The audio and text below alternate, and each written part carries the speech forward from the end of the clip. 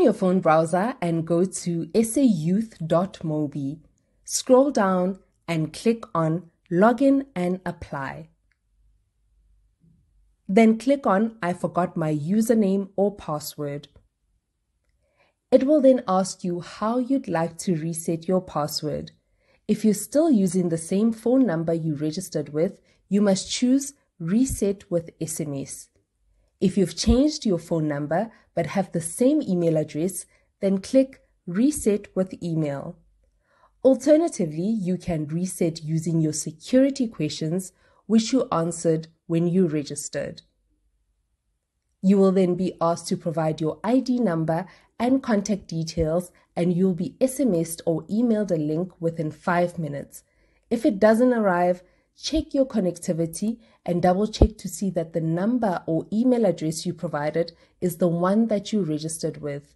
If you're still unsuccessful, please feel free to contact our toll-free support line on 0800 727272 on Monday to Friday, 9 a.m. to 4:30 p.m.